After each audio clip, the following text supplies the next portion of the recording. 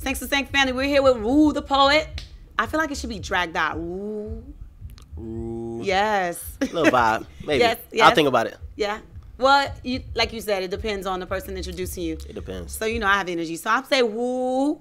Woo. I like it. See? It's Got like a little call and vibe. response. You know, like, back then, there was like, woo, get it. Woo. Hold Yeah, on, you know, little song. okay. They don't know about that. They don't know about that, man. Who doesn't? I mean, I am in another decade, but yeah, I know about it. I know about it.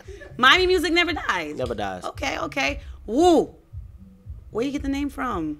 My name's Roo Jerry. Roo Jerry. My government name, so it's just Roo. Roo. Okay. Who about to get me Roo Jerry?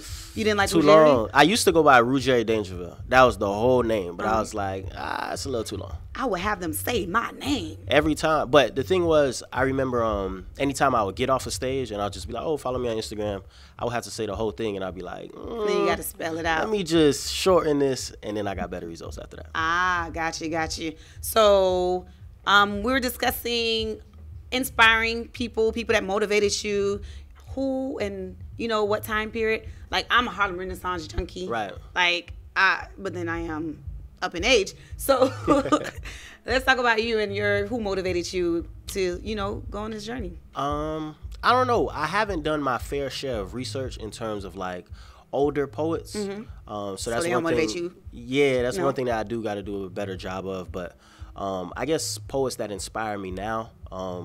So I compete on the National Poetry Slam team. So my teammates actually inspire me a lot. I think that they're really dope, and they deserve the notoriety and the recognition. I also am inspired by, well, I can shout out my teammates, Mike McCain, Bird. You got Calvin. That's another like spoken word artist that's around here. Calvin made some early. Other notable poets like that are in Cali. You got Prentice Powell and Rudy Francisco. That's actually like one of my biggest inspirations. Like when I started, I really wanted to be like him. You know what I'm saying? Like I really thought he was dope.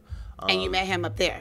Yeah, I met him at Nationals. Okay. And he's just dope. Like a lot of the things that he's doing to push poetry forward are things that I can see myself doing and possibly doing even greater things. What's one of the things that he's doing?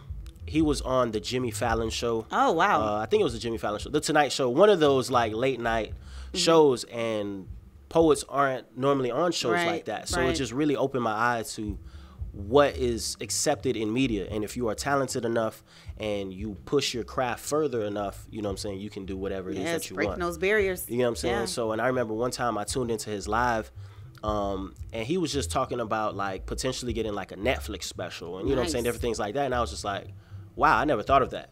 You know what I'm saying? So now he almost like a deaf poetry jam? Yeah, you know what I'm saying? Like almost like, you know how comedians like Dave Chappelle or like Kevin Hart, they have their own Netflix like specials? Right. It would just be like I could go and sign like a Netflix deal, and I'll just have like an hour-long special of just me performing like how I normally do. You know what I'm saying? So like something like that. When he was talking about it, I was like, I'd never thought about this, but and this is something there's a niche out there. Yeah, you know what I'm saying? Definitely a niche. And what's up with the late night clubs? Like you're over 21, right? Yes. I can say this. What's up with the late night clubs? Like I remember, in eons when I was in college, we would actually have clubs where they would have poetry, like real life, like Love Jones scenes. Right. And you know, with the whole candles and the dim light. I mean, that atmosphere. I think we just need that.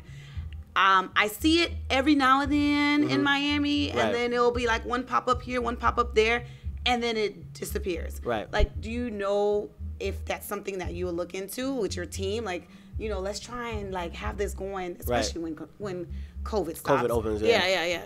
I mean, the thing is, myself and a couple other poets, we're trying to cultivate just a hub of just artists where people can come into the city and have like a central place where they can go find some dope poetry. You know what I'm saying? For guys, they could go find women. Ladies, you can go find men. You know what I'm saying? Like just and really have. You know what I'm saying? I mean, have you a nice little ambiance, and we actually want to do that, but we just need to find a central location, the right place, and find consistency. Because that's really the problem down here. Like, you'll have an event pop up, it'll be popping for about 2-3 months, and then it kind of dies down. So that's what we're working on, actually. Nice.